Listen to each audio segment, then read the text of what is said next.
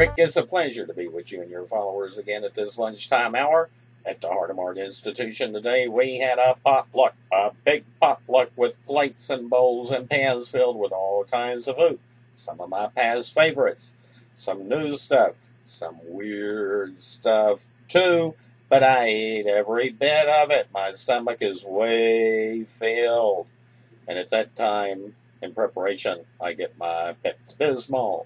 Because we know when we overeat, when we keep putting it in and putting it in, we are going to overload our system with the cramps, with the pains, and with the possibility of diarrhea, which really we need our Pepto for.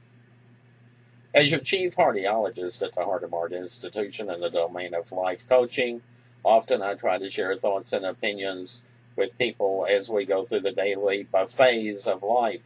Those buffets are filled with all kinds of things, and some of those things fall into the category of stressors. Stress is anything that we don't like, don't fit into our world, or provide inconveniences for us, and there are many, many, many on the buffet.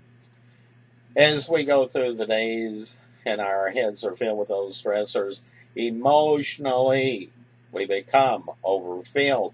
Emotionally, we may have the cramps, the headaches, the pains, the aches, until, as in everybody functioning, it is going to spew forth, often in verbal ways, which we at the Heart of Art Institute call emotional diarrhea.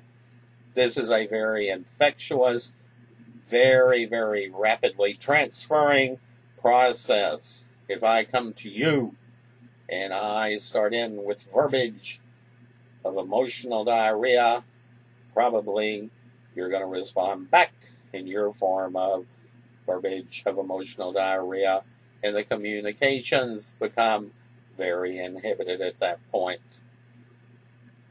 Some of the things in the garage sale collecting field is that we often hear we have too much of this, it's taking too much of our time, it's taking too much of our money. It's doing this, it's doing that to those around us. And they may come out of their frustrations, out of their concerns, out of their own inner desires, wanting to communicate, but it's not effective if it takes the form of emotional diarrhea.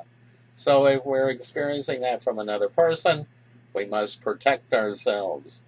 In addition, we must learn how to control the stress in our lives, not to allow the content to overwhelm the emotional process and lead us into emotional diarrhea as we journey through the piles of life less traveled.